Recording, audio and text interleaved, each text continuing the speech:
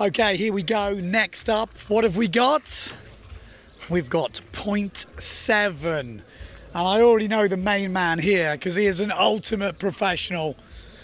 Yes, I do it. I do it. Here we go. I'm going to stand up here because he's taller than me. Andrea Cucchi, main man between 0.7. Maybe people don't know this. Why is it called 0.7? Because it's the score of the winner in our races, right? Yes. So you get 0.7 points when you win. Yes. And sometimes when you add up points, that 0.7 counting as a first place makes a difference to win. Yeah, it's interesting. A lot of people don't know that when you get first place, you get that 0.7. That extra 0.3 can be the separator, which is what it's for. You get this little bonus for being in first. So one with the least points wins. Exactly. So it's the difference which makes you win. Yeah. So there you go. That is why it's called 0.7. When did you start 0.7? In 2005 in the summer we had the idea. Yep. And then in 2006 we presented the 2007 range. Okay, so what's this? Are we on the 20th anniversary next year? Almost, no, not yet, next but year. Close. Next year, yeah, no, not yet. Oh. A couple of years. We're going.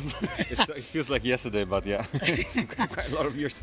All right, let's go. Obviously, we're here in the Deafy Winds. Yes. I was actually, before we go anywhere, I saw the Beast walking around earlier, and we were talking about stories because the Beast, obviously Johan so close to winning a world title last year, complications, but what we did find out last year, and we already kind of knew, that guy is fast. He's fast. He's fast. He, at some point, I would put money, he's going to win. I mean, he won last year in the end. We have to be honest, because in the end he also missed one of the events, like Gran Canaria, and without this card he was up there, you know. Yes.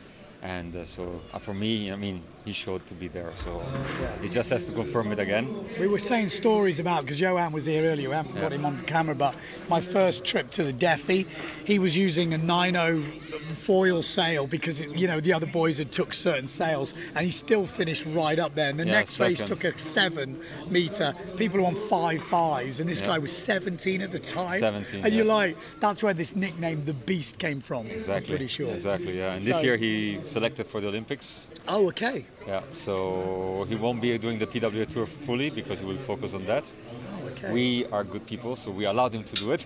That is very good because obviously the Olympics is based on the IQ foil. Exactly. So he is now what, full in training with the IQ foil? Yes, he is. He's going to then dedicate his time after the Olympics, of course, to PWA, but for now he's more on the IQ foil. Yeah.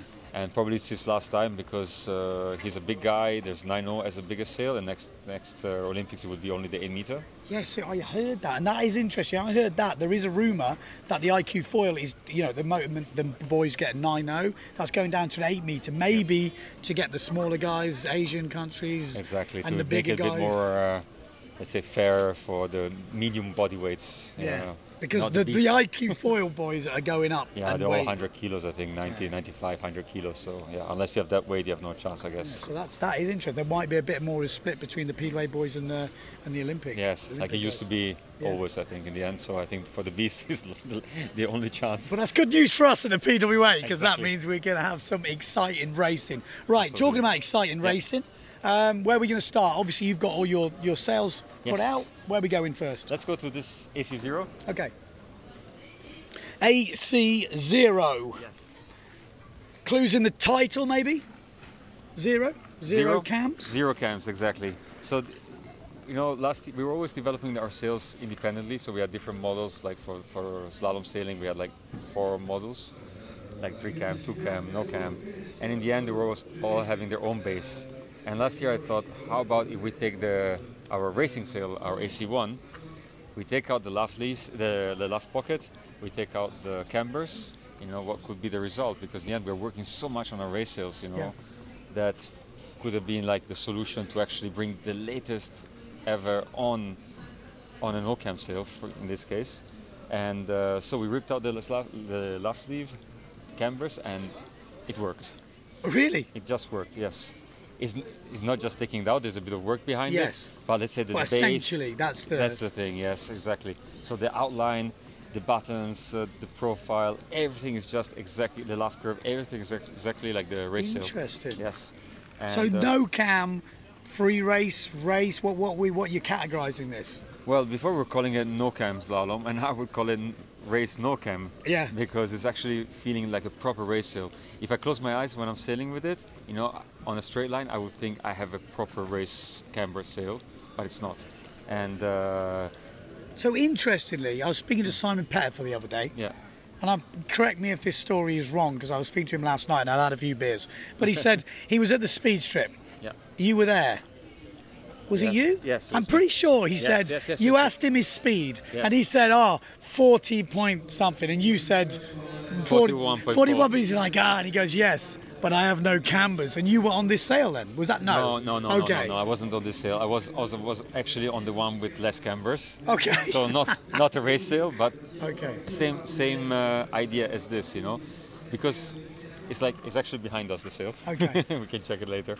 But yeah, the thing is that, you know, the final speed of sails is very similar. I mean, if you have no cam, if you have cams, the final speed is very similar. What is the difference between a cam sail and a race sail is the acceleration and the power. Okay. Yeah, right? So I mean, you've been using for sure the no cam sails, Yes. and the speed is not that big of a difference. Yeah. But of course, if you're having a long race and you need the average speed of a camber sail is better, just because when you go through the lulls, Yeah. you just with a no cam sail kind of lose a little bit of power, and so you slow down. But if it's a windy race, there's actually would be no difference. Yeah. We've been racing, like when I was in Tenerife training with the guys like this, we have been taking out our no cam sail and racing proper races, and if it was like 6.5 powered, you know, it was no difference, nothing See, at all. it's so interesting. I've been saying this in a lot of these talks, but I'm a big advocate of the no-cam kind of slalom race sails, or, you know, exactly what you've got here. And I still think there should be a category for it, because I'd love to see the top guys racing on this sort of stuff, you know? It's fully, you know, applicable to all the other guys as well then. I don't know. I think it could be a winning solution for our sport in general, because these sails, you know, are now so stable. They're Yeah. holding a lot of wind. You know, even in this AC0 range, we used to have the no-cam sail in every half a meter size, Yeah. and now we just have 5 sizes covering the full wind range. It just shows how much they've changed. They've changed, yes, exactly. And these are sails that you can actually then sell easy also for the riders, you know, and it would make just windsurfing easier for everyone, you know. They're easy to uphold, easy to water start, easy to jibe. Yeah. Nowadays, you know, they have such a nice profile in the front that when you go jibing, it's spinning down the board also and railing better, so you have a lot of control also through the jibe. And yeah, I wouldn't see a reason why not to have a no. Is this cam one of your category. best-selling sail? Like, what is your? Yeah, it's well, for sure this. It's for sure this. Yeah, it makes a lot of sense, because just an interesting point that I've been the other day. You got this rigged on STM. Yes. I did a bit of testing between STM, RDM. What's your findings? Do you prefer the no-cam race sails with the STM or the RDM? Or maybe there's different horses for courses. Well, I always think that the SDM mast is a better mast in general. Yeah. Because it's more stable. Yeah. So what happens is that, first of all, it's lighter than an RDM mast in the same size, because you have less carbon, because the diameter is giving the structure. So you have thinner walls because it's is a bigger bigger diameter. So it has thinner walls, it's lighter, it's more stable into the sail. So whenever you go over 4.30 m or over 4 meter, I would prefer certainly to have a SDM mast. When you go to the smaller sizes, like when you're starting to use a 4 meter, then I'm okay to use an RDM. But I feel it's better just because then the same mast can be used also on wave sails. If you have a quiver or wave sail as well, then it's just more practical. It's you're not just doubling more, up. Exactly. But I wouldn't mind having actually a 370 and 4 meter in SDM, because you can play much more also with the stiffnesses of the mast. You can, you know, in strong wind, you want also a softer mast, something which is more comfortable. So having an SDM, which can be like a little bit less carbon, you know, so that's absorbing more the chop and the wind, you know, could be more comfortable. And with the RDM, mast is a little bit more difficult to do. Yeah. Like I said, they all work with the RDM in my experience, but you get this with the RDM, you get a little bit extra cloth at the front, which gives it a little bit less stability. Absolutely. With the STM, you get this locked feel, you know, you're almost like a cambered feel. That's exactly the situation. Yeah. And, you know, we have a lot of clients saying, oh, please do can I use the 460 on the RDM? Yes, you can use it, but then you're going to get exactly what you said. And that's why we don't even have it in our production, because, I mean, we're trying to give performance. And, you know, yes, we can make it compatible and everything, but in the end, when you go on the water, you want to be comfortable. You want to have the performance, you want to be fast. Called 0.7 for a reason. Yes, exactly. So, you know, which there are a lot of materials which look nice and they're light, but then they're not performing. You know, there are a lot of things which could be more practical, but then they don't really work, and that's not our strategy or our work. We want to give the best performance, so we just put in our sails, in our mast, what works. Okay. Okay. So no cam. No cam. Race sail. Moving on. Moving on, we have the 2-cam zero. This is the one. This is the one you beat Pettifer on. Yes. So this is the. So this looks different to most 2-cam sails. If it's not me looking at it, because It's perfect. You're perfectly right. What we have is normally the 2-cam sails have a camber below the boom and one over the boom. Okay. Just to balance out the mast lead. What we did is to bring the 2 cams, just both of them below the boom. This way, all the power of the sail of the cambers is actually below where you're standing, and it shallows up to a no-cam sail on top of the boom. So it's the mast lead super lightweight. super lightweight. There's less power, a power that you can control. Because normally, if you're not, I mean, the moment you choose this sail is because you're not looking into a full camber sail. So you want something which is a bit easier, and or less also, let's say, powerful. Because when you have a really powerful sail and the gas comes in, if you're not fit and not heavy, or you're not actually just say fit, and you get lifted. And every time you get lifted, you take out the pressure from the fin, and the board loses its railing, it loses its stance, and it starts flying around, and therefore you lose speed and control. And with the sail like this, where the power is just below, whenever you get the gust, you do never get lifted, so you can always push on the fin with the same pressure, and you just accelerate.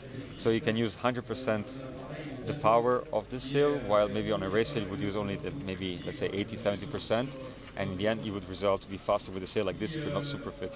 Okay. And it's a really good solution, because we can actually make the mast lead super wide, having it only at the bottom. And this gives a lot of power, a lot of drive, just like a pure race sail. It's even wider than, let's say, our 3-cam race sail, just because it's just so low. And even if it falls, it's actually not getting water inside, because the edges on top here are the entrance here is small, below is small, and it's actually floating on the water. Of course, if you sit on the water for 10 minutes, you will not. But if you just fall and just lift it up and go, it will never go. You will never have water going in. So it's super light then to lift up, because of course there's no water going up to the mast lead. And so who are you recommending, this versus the no cam? Like, where do these sit for, let's say, the guys out there Well, watching? there are always It's two a ways. bit of a crossover. It's a crossover, because you have people who hate cams, and there are people who will never go on a no cam, right? Okay. Because they have these ideas that I will sail the cam sail and I don't want to go on a no cam. Gotcha. But at one point, the guys who are going on race sail, they might be like, oh, you know, I'm not sailing so much anymore. I don't have all these hours to go on the water. I want to actually be able to sail longer during the weekend, you know, but I still want cams. Okay. Here they find the solution. Here they find the solution, because you have that feeling of the board getting locked in like a proper race sail. You have the speed, you have the comfort, you go through the lulls, but at the same time it's not that heavy to lift up and go. While a no-cam sail, client used to use a no-cam sail, you know, maybe he gets interested to try to go one step ahead, but he's scared of the full race sail. So this is the crossover, the hybrid, which gives you the chance to actually learn to use cams, get used to them without having to struggle to water start, upholding, and also not having a third cam over the boom. This is the one that normally can block the rotation of the sail or makes the rotation feel heavy. It's up there. Yeah, so if you have it only below, when you flip the sail, you know, it's forgiving. Even if you don't have the best jibe, it still forgives a mistake. Makes sense. Makes sense. So this is the sail, and it's... What's that one called, sorry? AC2, 2 cams. AC2, 2 Simple. Hey, there we go. The AC0, no cam, AC2, 2 cam. 2 cam, just make it simple for the Now you're clients. going to confuse people with the AC1. Yeah, Formula 1 though. Next up? So this is the 3 cam. Okay. And it's the AC1. The AC1 is the name of our pure race sail. Yes. Used to be last year. And now we brought it onto the 3 cam, let's say, free race version as well. So we have 2 sails called the same with the same name. One is the AC1 Pro, which is this one, the AC1 LTD, which is a pure race sail, which we don't have now here in the stand because they're all ready to go racing. And the difference between why we call this one AC1 as well is because in the end it became a pure race sail. You know, it's like people who go already having a 3 cam, why there's leave all the way to the top are people who know how to sail, they know what they want, you know. And We just... So how would you define that compared to the full race sail? Who would buy the 3 cam versus the 4 cam? Let's say that the full race sail is made to go at 150% your capacity, in the sense that you're doing PWA, you're doing downwind racing, slalom, or some high-level national events, you know, you're going downwind, and you need a sail which makes you accelerate immediately. You're going to do like 400 meters in jibe, so you need a brutal acceleration in the sail. You need a sail which pulls you downwind, you know, and after 4 minutes, the sail has to kill you. You know, it's like, okay, you want to win, I'm going to, you know, get you there, but you need to you got to handle me. You have to handle me, right? To tame the beast. Exactly, retain the beast.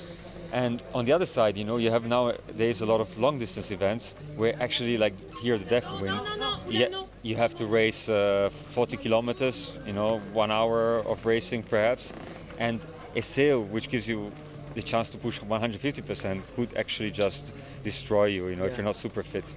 And this is where the AC1 Pro, you know, which is a little bit less powerful, comes in, because that power that the full race gives is actually needed just to accelerate. But in a long distance, you don't need to accelerate really, because you're just going for a longer reach. So. But for lighter riders as well, maybe, or yes, the thing is that you have the difference between one and the other. In the end, it's just the luff, the width of the luff sleeve. Yeah. Okay. This is like 20% smaller, and therefore you have less power.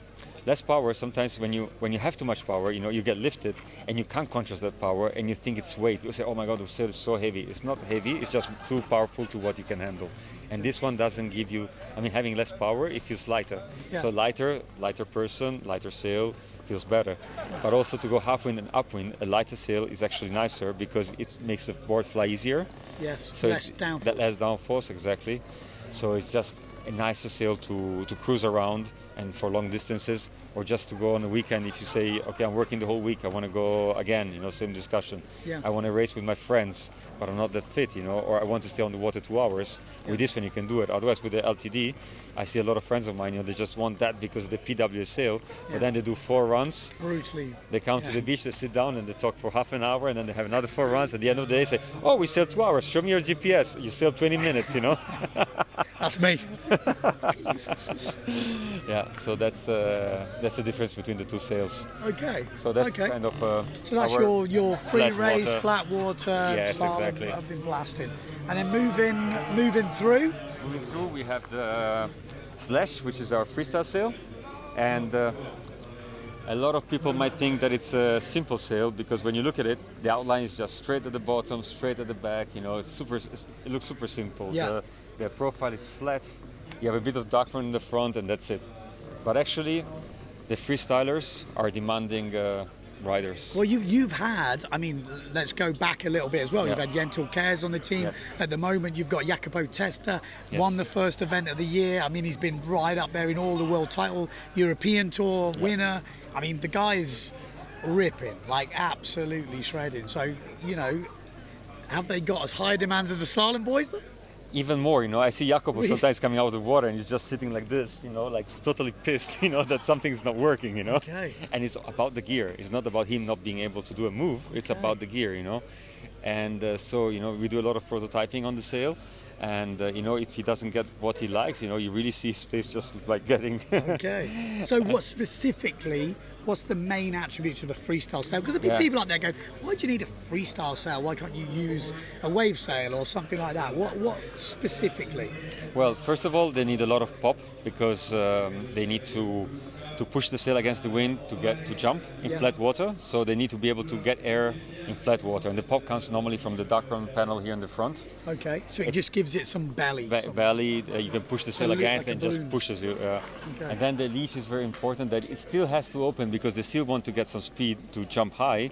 But it has to be closed because when they go, they are windsurfing clue first. The leash has to work almost wobbly and go left and right, you know. Then, you know, so the height of the foot is important to duck the sail. But if you go too high, then it has less power. If you go too low, it's in the way.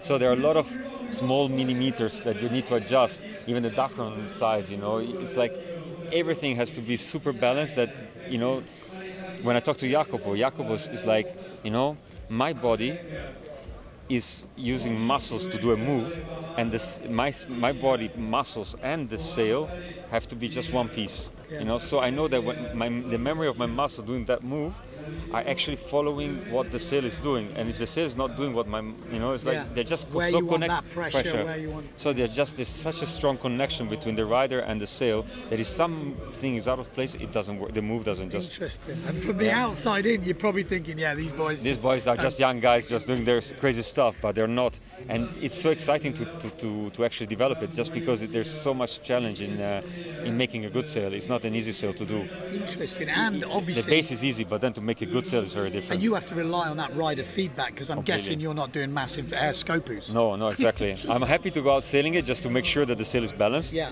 Because doing a lot of slalom, you feel that the sail is not pulling left and right, and that's my job. But then all the rest is up to them. So, I like to be on the sail because it's important to understand their feedback, understand what they're looking for.